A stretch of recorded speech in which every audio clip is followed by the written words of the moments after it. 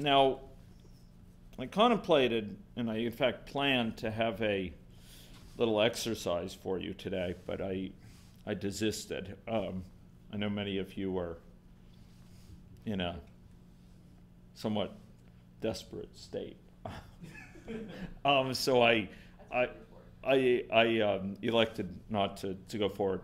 I did, however, take the scripts that we were working with previously, and I elaborated them in some notable ways over the weekend. And I was thinking of having you elaborate them yet further, but actually to sort of recreate some of my changes as a little exercise, but I desisted. So what I'm going to do is I'm going to walk you through some of the things that I elaborated, and then we're going to use them to pursue several additional types of machine learning analysis using Spark's ML library.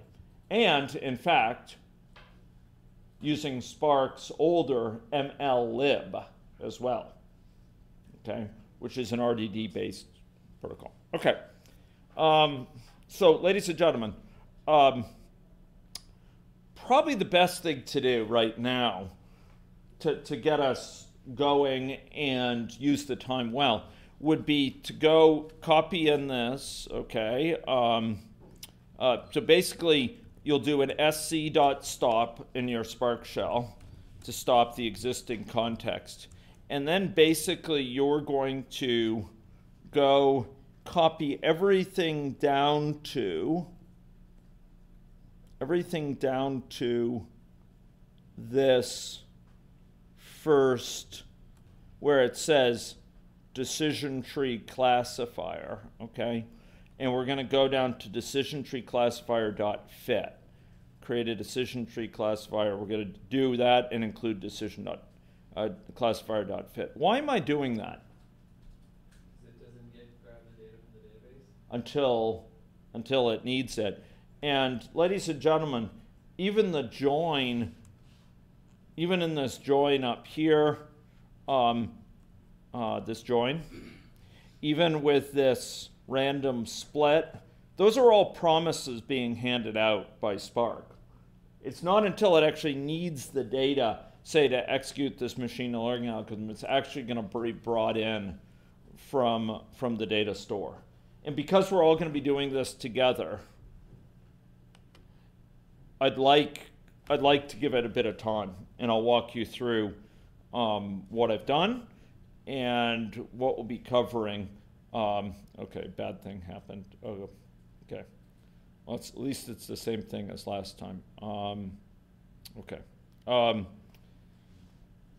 Okay. So, okay. No, that's an interesting thing. Time slotted error.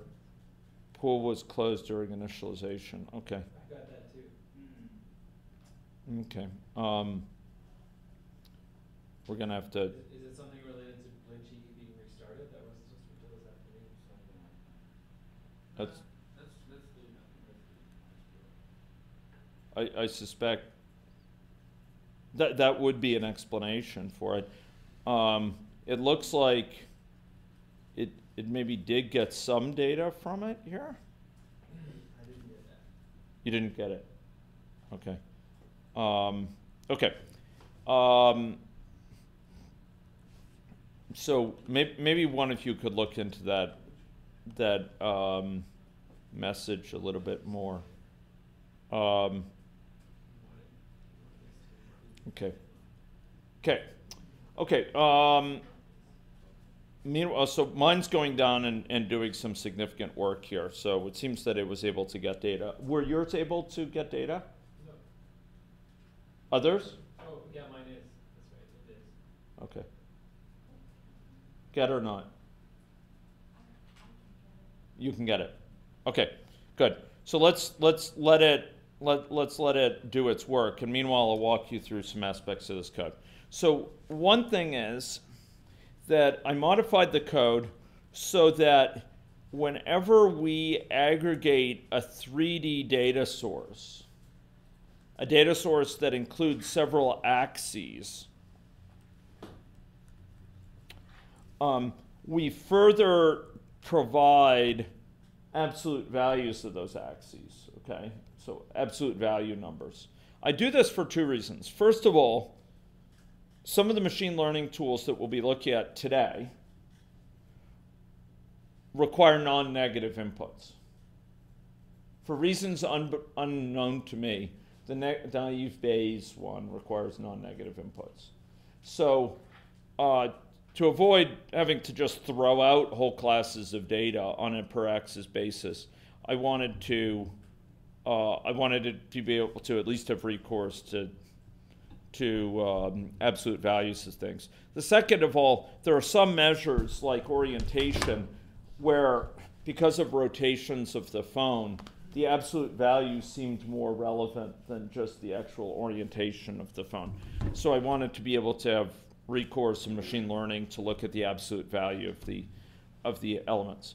So can anyone give me, what are three sensors that have three axes associated with them?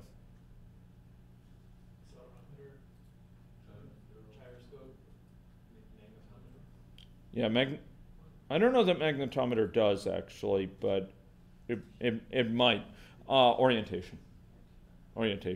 So basically, whenever you process one of those data sources, Excel orientation gyroscope, it's using this code, which also provides an absolute value measurement. Okay. So that's one change. A second change is I brought in GPS here. Okay. Now, an important consideration for GPS was that it was important that it be aggregated up. So this is in contrast. So this read and annotate Ethica data frame with time slot. That's what we used earlier for the survey responses. And each survey response was held separate. We didn't aggregate survey response, or we didn't aggregate responses to whole surveys. So if there were two surveys in the same time slot, we kept them distinct, because you might answer one and not the other. One might be canceled, one might be answered in the same time slot. By contrast, for GPS, we wanted to aggregate. It's not a three-axis thing. The three-axis code takes care of aggregation here for those sort of sensors. But for GPS, we still want to aggregate.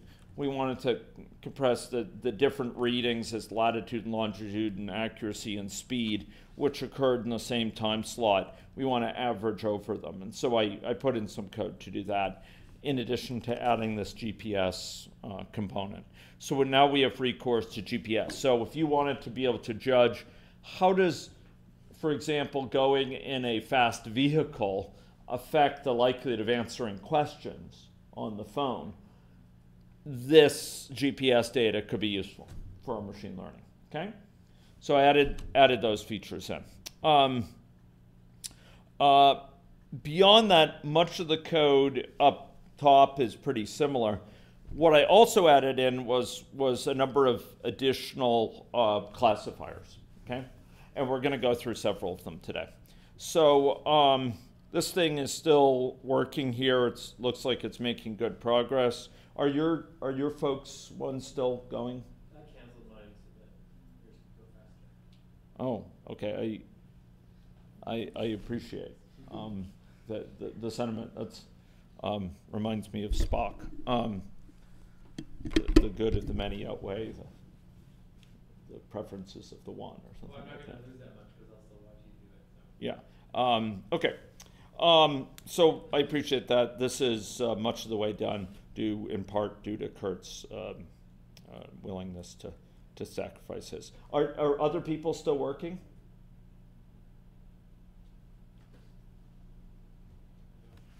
That response is ambiguous. Are other people's finished? No? Okay. Okay. So, ladies and gentlemen, here we're going to go over several types of classifiers. We already did decision tree before. Logistic regression, I think we did quite a bit of that last time, perhaps all of it. And also last time we split up the data so that we could perform a form of manual cross-validation. So there was this split here, and I'm going to need to go find it right here, where we split the data into different fractions, okay? And the idea there is, on the basis of that, we could fit the data to one subset and then test it on another subset, okay? Yeah. A methodology that I'm confident you learned about in a class that some of you are fearing this afternoon. Okay. Okay. So we did that last time, and we're going to continue to do that this time. But in addition, we use the, I think we started to look at logistic regression last time, is that right? We did logistic regression, okay. Naive Bayes, I don't think we did that last time. And so that will be a big focus for this time, okay? And once it's done, indeed, yeah. So this is still working on the fit here, okay? Okay, so we're going to go through the naive Bayes. Now, the naive Bayes classifiers is, as I mentioned earlier, it's a little bit different from the others we've been working with, from decision trees and logistic regression, in that it expects all of its inputs to be non-negative. So it has its own feature vector. We're not using, you may remember up above, we had a feature vector assembler. It was located, so let me go find it here, features, come on, hey, come on, features, oh man, come on, features, what, okay, oh I see, the screen is the virtual length is much bigger than the physical length. Here we go. Here we go. So, ladies and gentlemen, okay.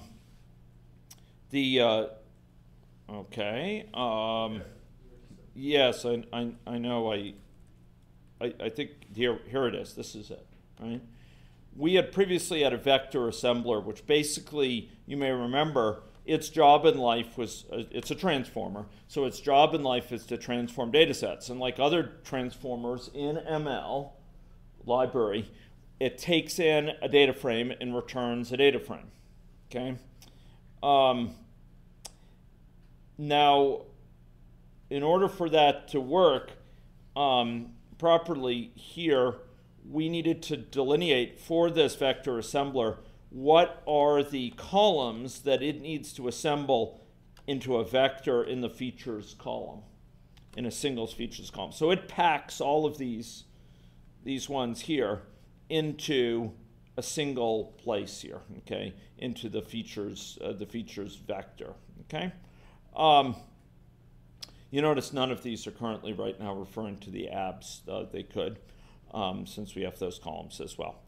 So this is a vector assembler we defined earlier, but this included some, like these orientations, for example, which were potentially negative. So instead of using that vector assembler to label the vectors with the features and then we added on the labels as to ground truth, what instead we defined as a new assembler, a new vector assembler, which basically harvested just the values that were non-negative, okay? And really I should have some additional ones here, including the, oh, here they are, abs. They're the abs, okay? And so these are the absolute values of those corresponding ones. So this vector assembler transformed this data set into a labeled one with a consolidated features column that only includes non-negative values. And what we're going to do now is to fit that and I see the code is ready, or Spark is ready, we're going to use it to fit some data, okay? This is done only in your computer, right? Like it's not done on the... CPT 898? Sorry? No, it's not. This is done only in your computer. It's not done on the database. This is only my computer. Yeah. Okay. Okay. So, ladies and gentlemen, what we're going to do is we're going to copy this vector assembler non-negative here, okay, and we have to be a little bit careful because we had defined earlier a binary classification evaluator that we'll be using. I just want to make sure that we have that as well. Binary classification evaluator, that was defined up here. Okay, that was defined previously, so it shouldn't be a problem. So you should, I think you will, oh, wait, sorry. Where is it? Here it is. So, yes, you would have gotten it then if you came down to decision tree classifier. So maybe type in your Spark shells here. Type in your Spark shells this. Make sure it's properly declared. Okay? Okay, so we're going to go through a naive Bayes classifier here.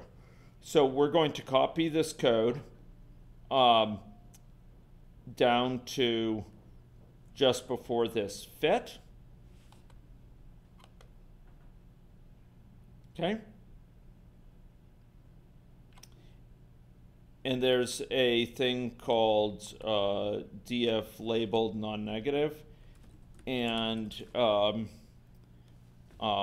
just to remind us what that includes. So this assembler is being applied to a data frame.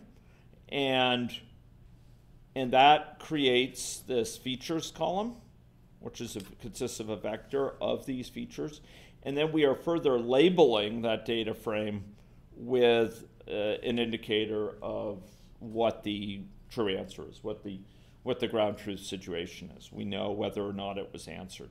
Okay, so df labeled non-negative here, and we'll do a show of, maybe I'll do a select of the features column and the label column, and I'll do a show of 10 here. Okay, and it looks something like this.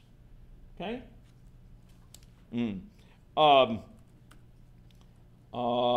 Okay.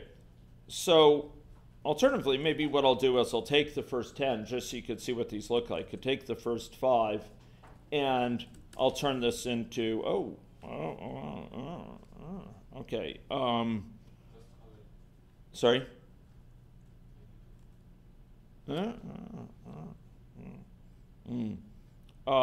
That's interesting. It needs a partial function. Okay, that's a little bit different than what I was expecting. Okay, well, we'll drop that. I was going to turn it into an array.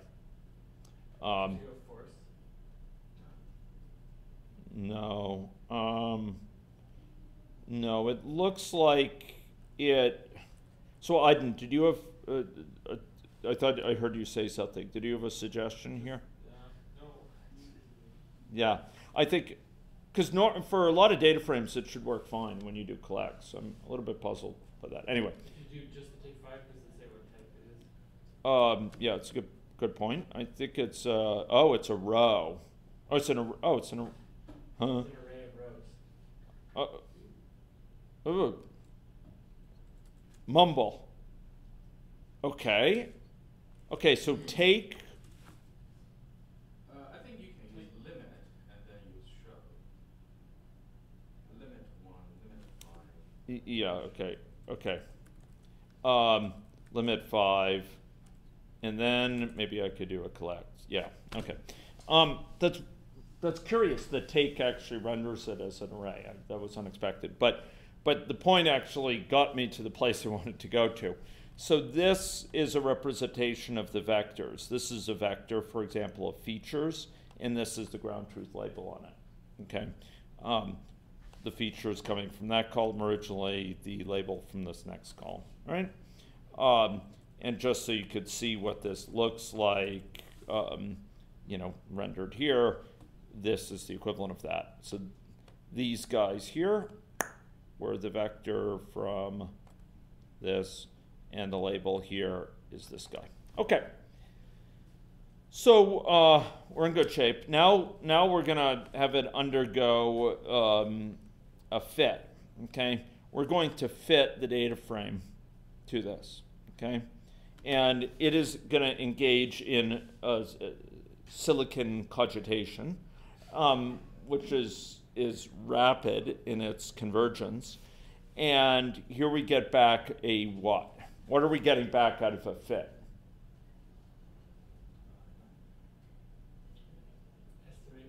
So this thing serves as an estimator. So when we fit it, we get back a what? A model, indeed. We're getting back a model here. Now a model is a what? A model is a transformer. So we're going to be able to transform a data frame into this. Now, some of these MLlib models, once they're estimated, they include within them a representation of the fit data set. Okay, so in other words, you could just go into them and grab from within them the fit data to look at and how they did on that data. There's a thing called summary for some of them, but not for this one. Not for naive Bayes, and indeed not for most. Okay, so ladies and gentlemen, there's our model here. So this naive Bayes model predictions. Okay. Yes, this is a data frame. Yes. Can I ask those two warnings or why they are accurate? I think. So my reading of that, I've seen those warnings many a time. Yeah. And I think what's going on is that it would like to be able to load in a native and therefore faster implementation of this linear algebra system. So this is a very widespread linear algebra library, which probably has a JNI implementation that uses Java native code. In other words, it's a Java native interface. So in other words, it calls off to compiled C code for the type of machine on which this is located. So in short, I think it's making an attempt to make it faster by loading in a linear algebra library that would run closer to the metal. In other words, on the native code of the machine. I think it is unable to do that. And so it's falling back on a Java virtual machine implementation of that library, which is probably somewhat less efficient. That's my best guess, but that could be totally off base. Can we provide those connections to the GitHub or from somewhere? Probably. I think, you know, if you were to sit and try to figure it out for an hour or two, probably. And by working with Greg Oster's, the system administrator here, you could probably get this in place so it could get them and could run more efficiently. That's my best guess. If anyone knows a better, has a better understanding of it, you can correct me. But that's my guess as to what's going on. Okay, so ladies and gentlemen, let's go. So here we have this naive Bayes model predictions. This is a data frame. Is this data frame have the same columns as the input data frame?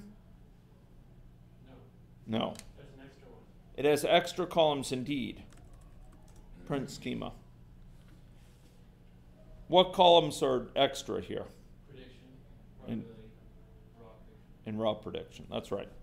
So, ladies and gentlemen, let's go take a look at the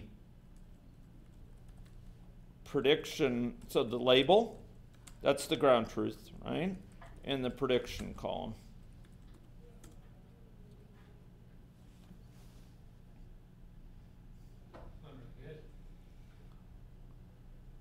How does it stack up by looking at those? Seems pretty clean. Yeah, so it In the middle. yeah, I mean, well, at least it got a few right. If it does worse than guessing, then that's better, actually. Yeah, okay, so let's go evaluate this thing. Let's go use our binary classification evaluator to evaluate it, shall we not?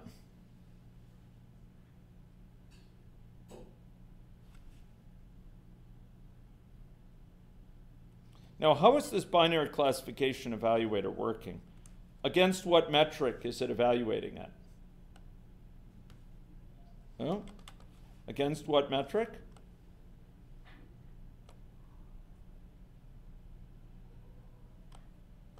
Okay, that response lacked full clarity.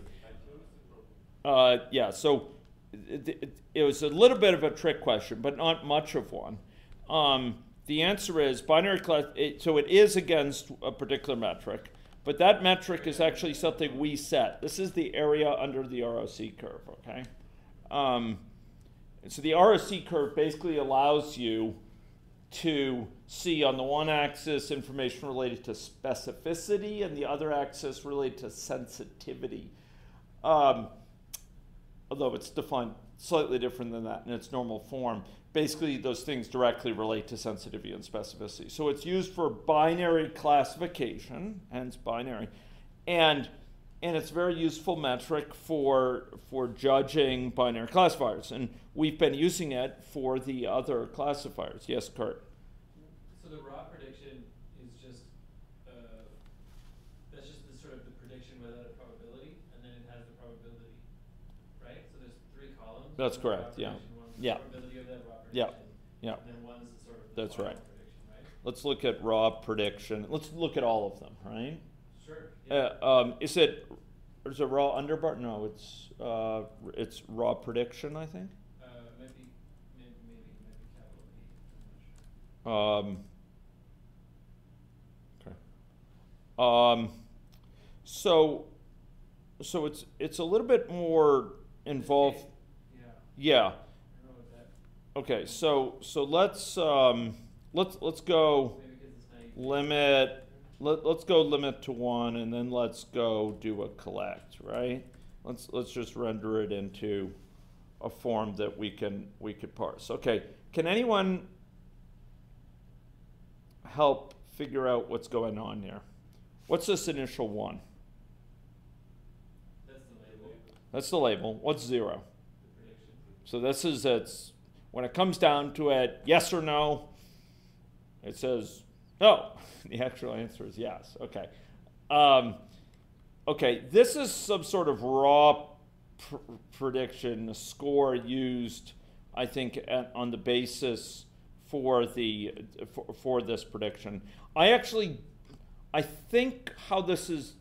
I don't know how this is defined. I'd love to know. Maybe they are showing the characteristic of the distribution. Yeah, I suspect this is defined on a per classifier basis. So what this means for a decision tree is probably different from a naive Bayes. Just a single number if my memory works, and this one. I think that's correct. But Yeah. nonetheless, my question is, why do you need to give the raw prediction value to your binary classifier or to your estimator? It's a good question. I know that some of the machinery does use that information, and I'm not clear about why that is. I could imagine maybe it using this for some of the metrics. So what are these 2 numbers? Why are there 2 numbers under probability? They probably sum to 1. They do, indeed, and this is what I was hoping to bring out. So this is the probability that it's 0, and this is the probability it's 1. Or one's the probability No. that it's minus 1. No. or whatever. This information could be very helpful for the binary classifier, because to reconstruct the ROC curve basically is going to give the trade-offs involving false negatives and false positives. And knowing what these probabilities are, you could imagine saying, we will treat it as yes, as long as this probability is higher than 0.3. or higher than 0.2, higher than 0.1. And each of those would give a different sensitivity specificity trade-off. If you said this number has to be at least 0.1 to count as true, then we would have a very high sensitivity. We would catch a very large fraction of the cases that are in fact true, but we would probably have very low specificity in the sense that we would be treating many ones that in fact are not true as true. And so the ROC curve will benefit from these sort of probabilities here. I'm not clear, Kurt, why it needs this. Do you specify the location of the probability in the definition of?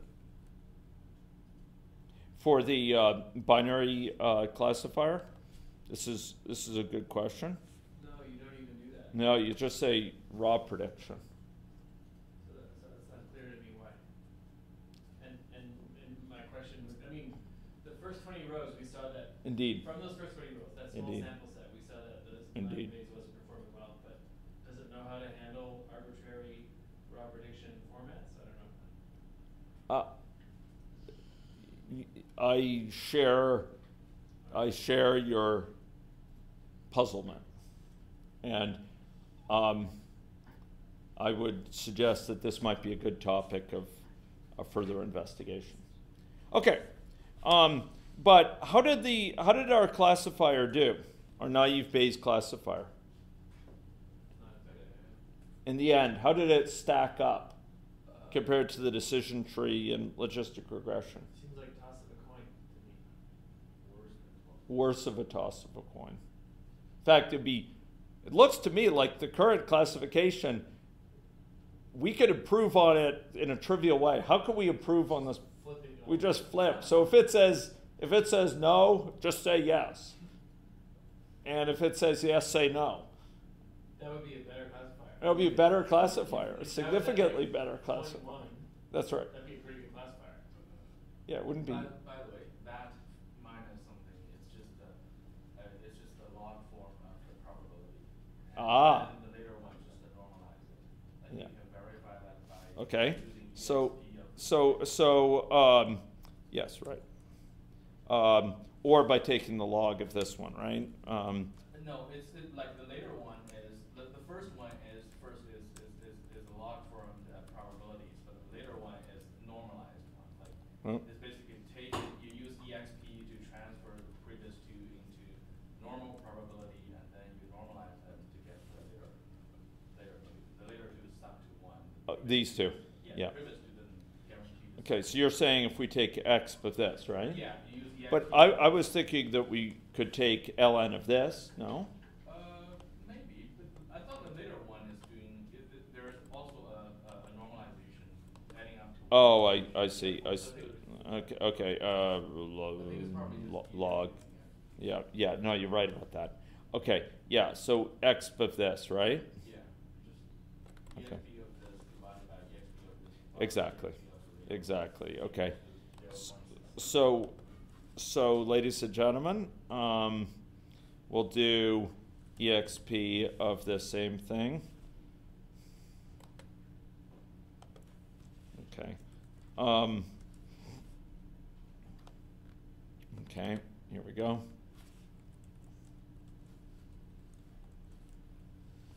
Here we go.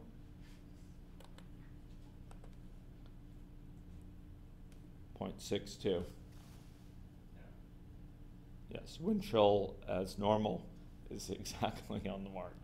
Okay, so in short, Kurt, it sounds like I'm wrong that these probabilities differ by classifier, although my recollection also was it was a single number for the decision tree. But here, basically, those can be used to reconstruct these, and therefore they're probably of use in reconstructing the ROC curve.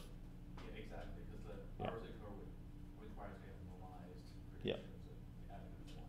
Yeah. Okay, thank you for both your explications of this. And thanks to Aiden for the help earlier with the collect stuff. Okay, so ladies and gentlemen, so the naive Bayes underperformed, but it gave us an immediate avenue towards an improved classifier, namely by reversing it. Okay? Okay, next, I'd like to take a look at a neural network. Okay? Now, neural networks are a type of classifier. Actually, before we go on, we should go and take a look. When we train a model, generally we don't want to just leave it at its predictions. We may want to store it away, and we can actually persist them by saving them away as part of the library. There's this write, where we can write it out. But more importantly, well, also importantly, we may be interested in getting an understanding of their structure, okay? Generally speaking, it differs some by different models, but you can get information out of the model concerning its definition, okay? So, for example, here's this theta, which is going to be defined in the context of a naive Bayes, and here's this thresholds, okay? Excuse me. Okay, that's a parameter. But this theta, and in general, by poking around, specific for each classifier, you will find some information that can give you the specification of the model that you deduced. So you can write it out as a file, but you can also get access to its parameters, generally speaking, by its definition, by doing these things. You can also do a debug, I think it's debug string, basically render it as a string. And I'm trying to remember which, is it debug string to string, is it? To debug string. To debug string, thank you. Oh, no. This was used on the decision tree classifier that Okay. fit. Oh, man. The model, decision tree model. Okay. I don't need that. Thanks. So it's used on the decision tree model? Yep. Okay. Yeah, so somewhat inconsistent interface in terms of that. I thought we used it up there, but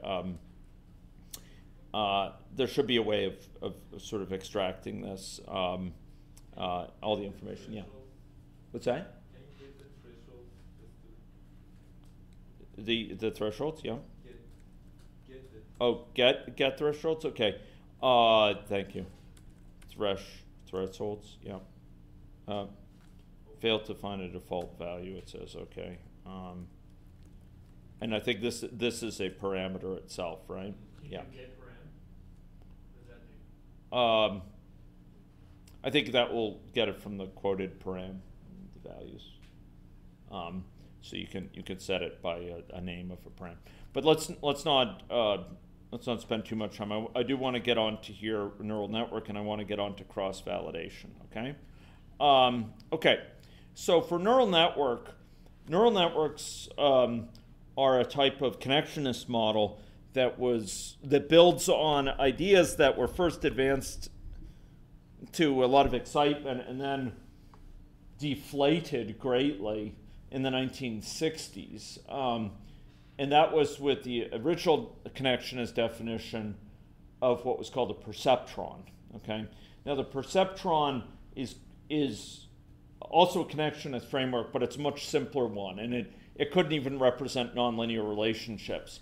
But there was a lot of excitement because the thought that maybe it could help us recreate in silico, in a computer, mechanisms similar to what we see biologically with neurons. And Marvin Minsky was involved in kind of deflating this notion that perceptrons would revolutionize computation by showing that they had really strict limitations. They couldn't even represent an exclusive OR function, for example. But later, particularly in the 80s and 90s, the late 80s, and then the 90s, there was a great deal of interest that resumed in connectionist models in the form of neural networks. And neural networks can represent nonlinear relationships in a way that the original perceptrons cannot. These are basically graphical models that where we have activation levels associated with certain connections between components of that model, and we can use them to characterize surfaces. Now, it turns out with neural networks that they can be mapped to certain types of nonlinear regression statistically, but they're very powerful tools for characterizing statistical relationships that may be nonlinear. And in recent years, there's been, after a period of dormancy, where these models had more specialized uses, but they weren't in foremost use as a machine learning method for many years, is my perception. They've really resurfaced again with deep learning and sort of multiple levels of learning. And those techniques have revolutionized treatment of certain types of input. So there's been kind of three waves of connectionist enthusiasm, and we're currently, as we speak, in the middle of the third wave with deep learning networks. And it's to the ML library's credit that we can define these perceptrons, these neural networks. So in order to define a neural network, basically we need to recognize that a neural network consists of layers of interconnected nodes. And those nodes are interconnected by connections, each of which has an activation level. And so a key component of specifying these networks is specifying the number of nodes in each of these layers, where these layers go progressively forward. And here, and I don't know if this is a restriction, we could play around. We have 10 nodes in the first layer that correspond to each of our features, and 2 at the end that correspond to each of our classes, okay? Each of our output classes, true or false, okay? And what's going to go on in a neural network is that it will be trained, and there's some classic neural network algorithms that date back to Hinton and McCulloch's work, I think it was, back in the late 80s, such as backpropagation, that can be involved in training these networks, training the networks to recognize things and recognize nonlinear structures often. So here I have a 5-layer network. And in general, the more layers you have, the more computational effort it's going to take. And quite a lot of effort has to go into tweaking these sort of layers. So that's going to be a key component of this network. There's also some other parameters, such as the number of iterations, that are going to have a very big impact on performance. Okay. Now, reflecting this, I'd like to start with a smaller model. Okay. So I think I'm going to change this by cutting out. I'm going to change it to just 3 layers. Okay, to cut down our computational effort here. We'll still have 10 layers for the features, one for each of the features, and 2 for the outputs. And now I'm going to create a neural network classifier, which is an estimator from this. Okay. I actually can't speak about what this block size is. I'm puzzled by that, and I haven't had time to research it. Okay. So I just defined this. And now I'm going to fit this data set here. And really, I probably should have used less than 10,000. We may be in for a long ride.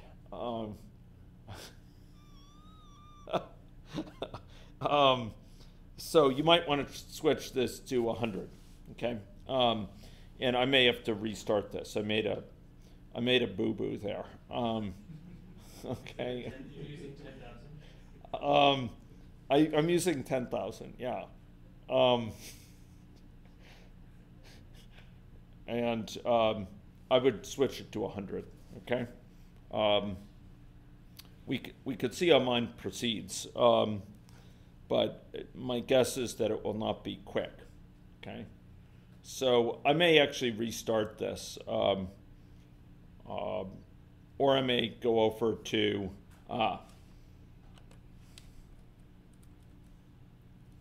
okay, I'm going to go over to SSH.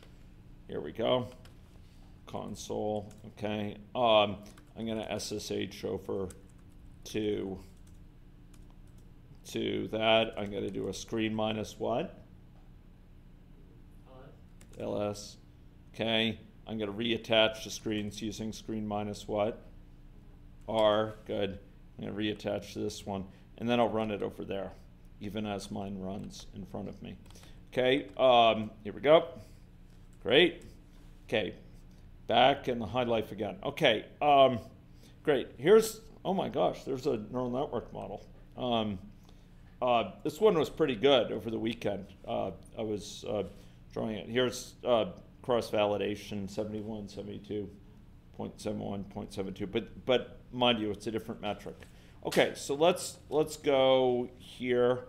Let's go take, again, this down to just, in fact, I will here. Okay. Hey. There we go. Hey. Oh, man, I'm all confused. Okay, here we go.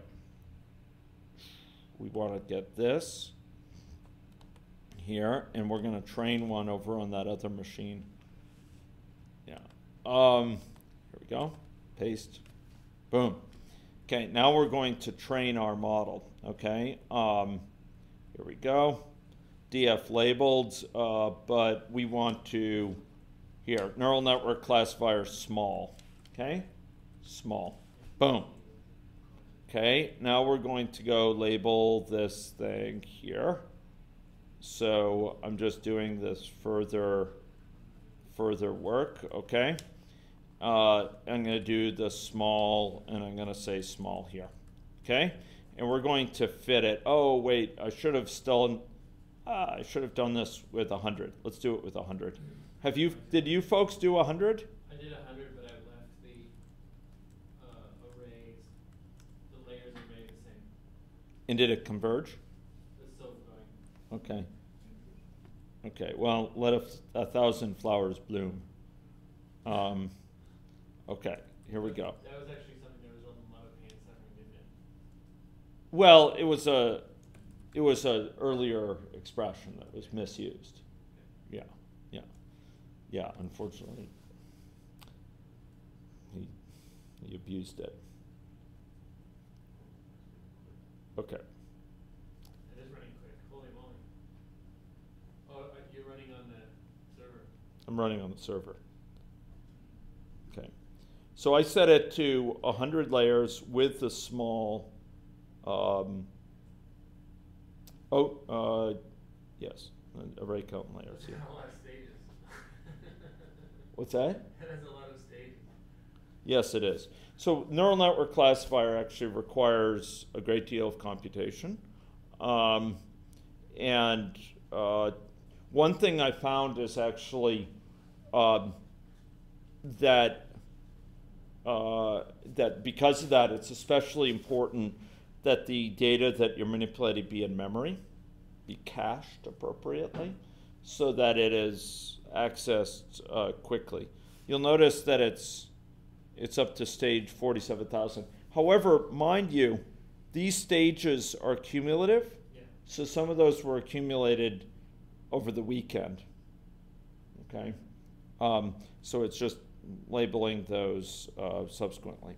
Neural networks, though, are a highly computationally expensive technique when used here. So you have to be able to give them the requisite time to converge. Okay, and indeed, this one is still converging. Okay,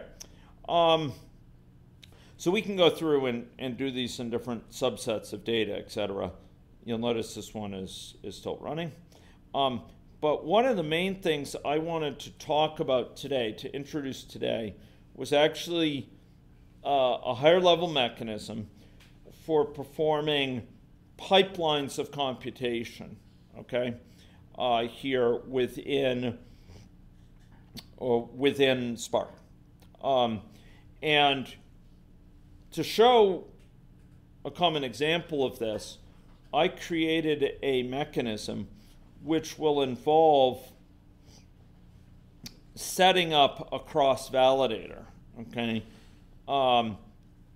that will involve, on the one hand, estimating a model, and then using a certain evaluator over a certain number of times of iteration to test it out.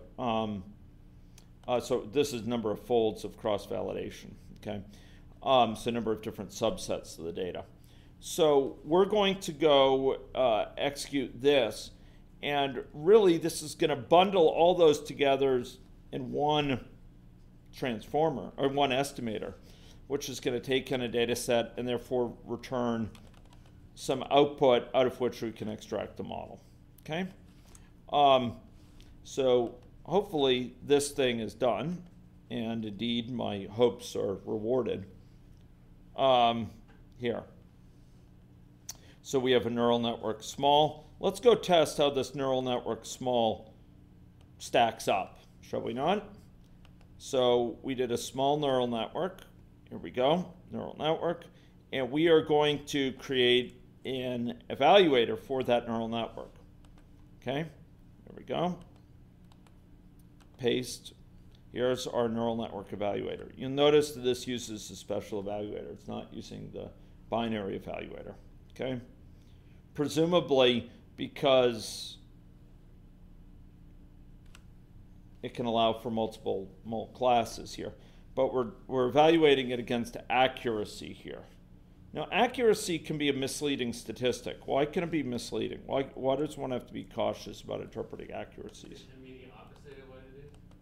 Well, Higher accuracy gives you really a higher error, depending on how it's measured. yeah, so the accuracy, you know, if 80% of your cases someone didn't answer the survey, you could have really high accuracy just by saying no all the time. You're not getting that understanding of what's the sensitivity and what's the specificity associated, what fraction.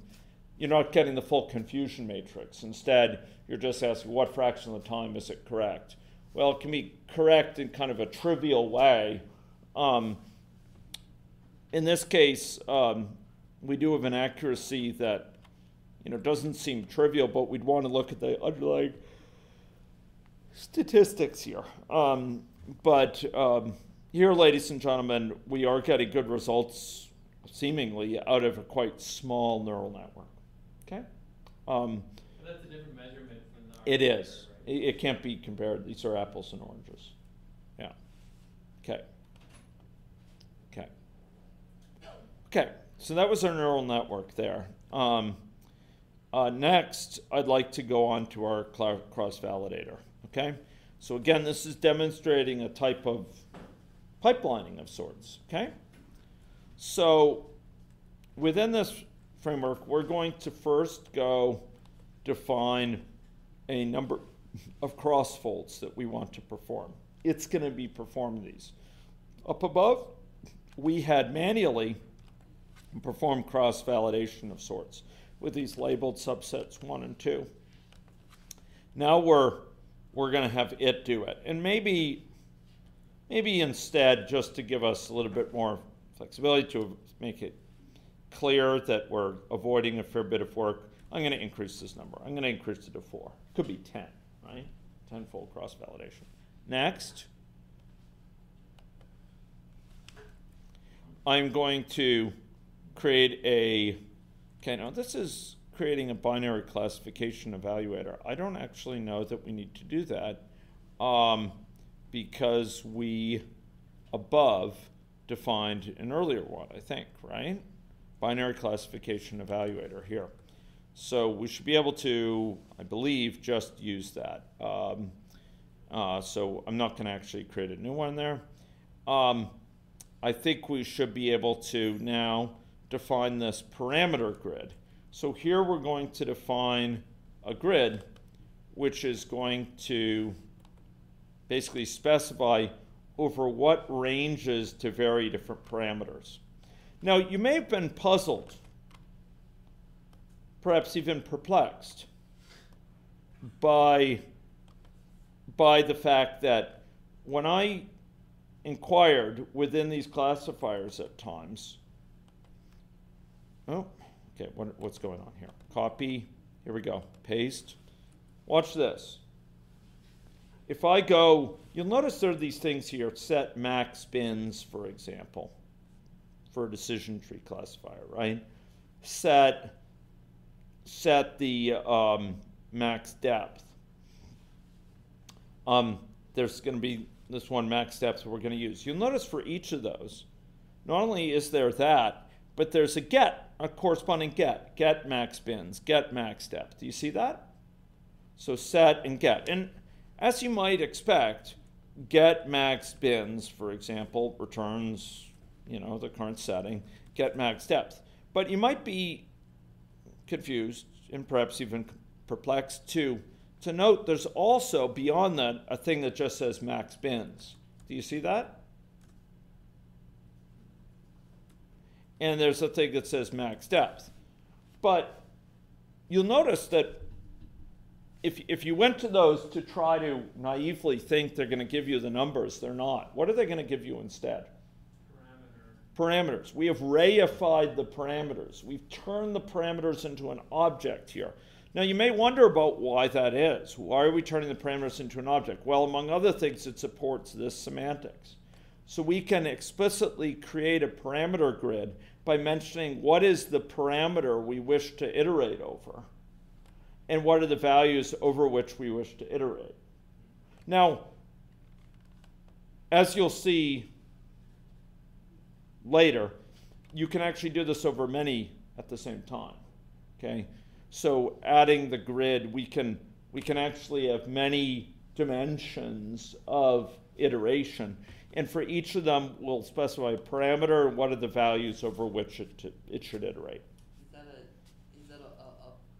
a full matrix, or are they going to covary? No, it's a full matrix.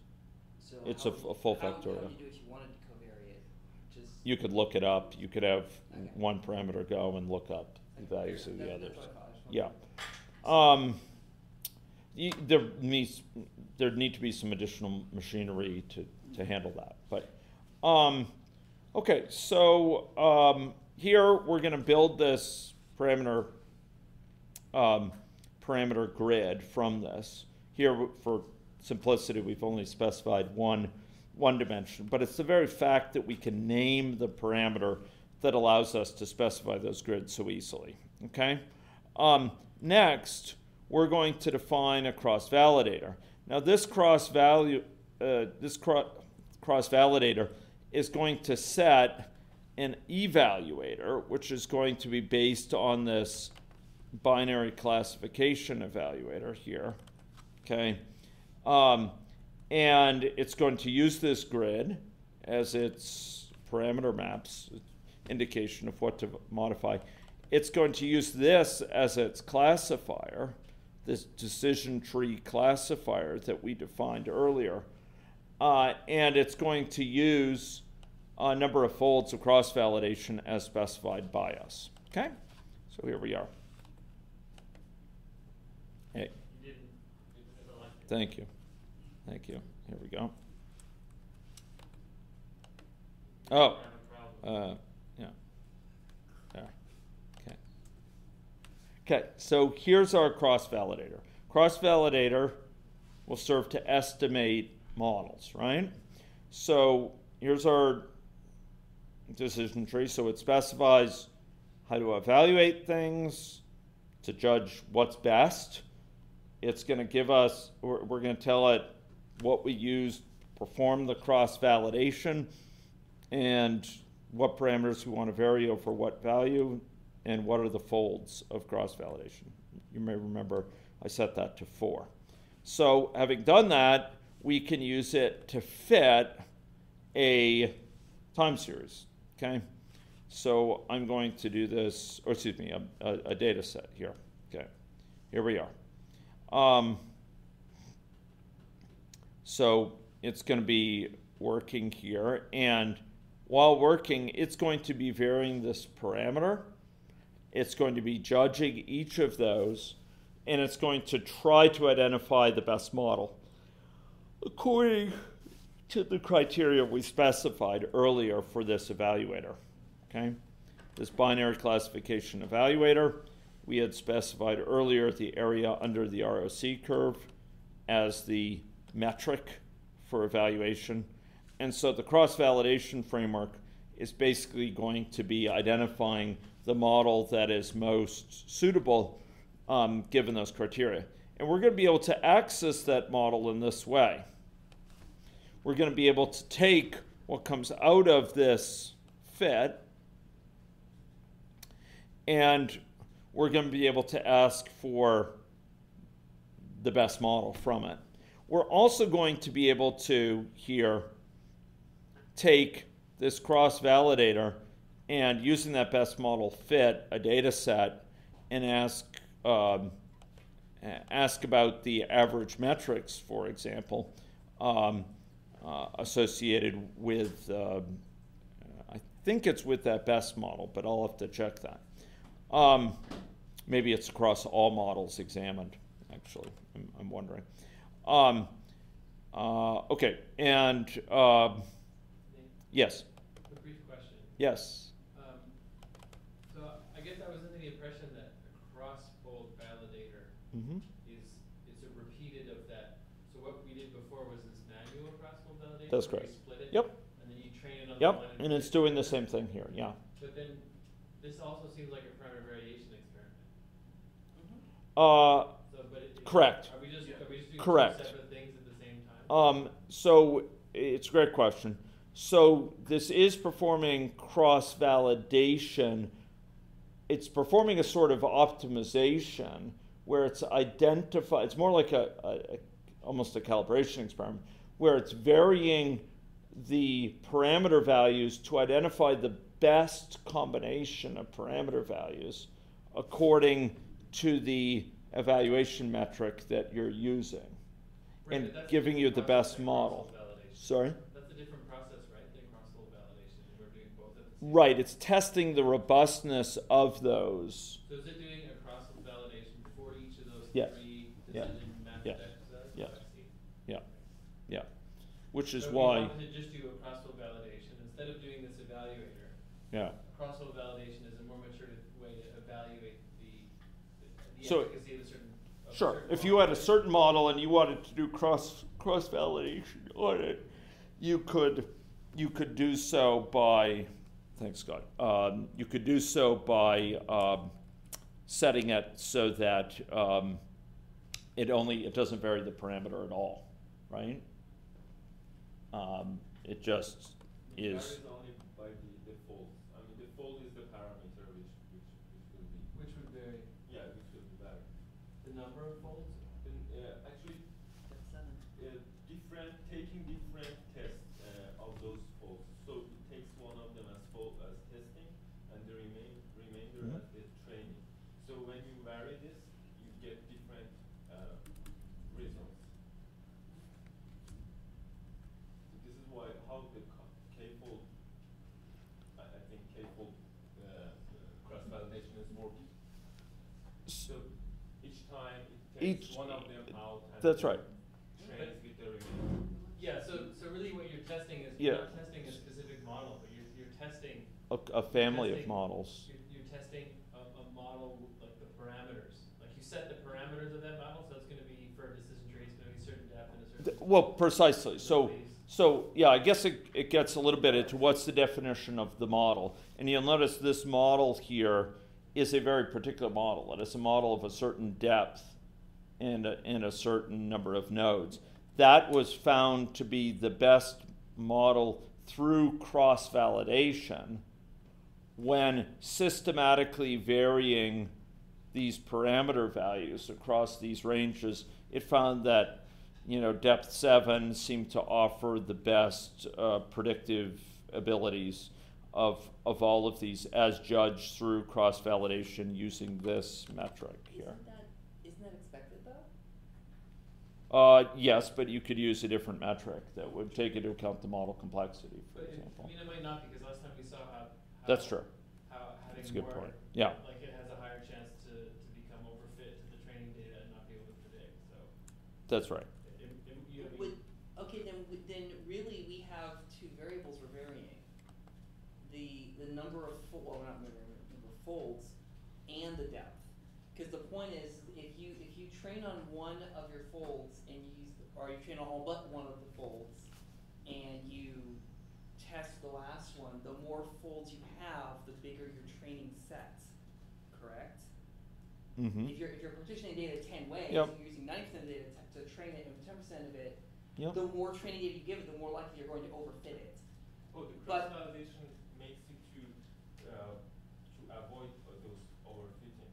Like it It changes which one is Right, no, which I know, one I is know it selected. rotates each of them and tries to find some, difference. I'm just pointing out that, I mean, my only concern here is with a large number of folds, if every iteration is overfitting, but it gives you the same answer, like it's overfitting to the same degree with each of them, you won't see a difference in the predictive power. It'll just be min, I think. But, So. but I guess what we're doing here is we're running a depth 7 Mhm. over a 10-fold or 4-fold cross-fold validation. Yep. Right? 4-fold. That's And a right. 5 and a 3. And then a 5 and a 3, and what it seems to be saying is that in general the 7 works better. Well, But in it general.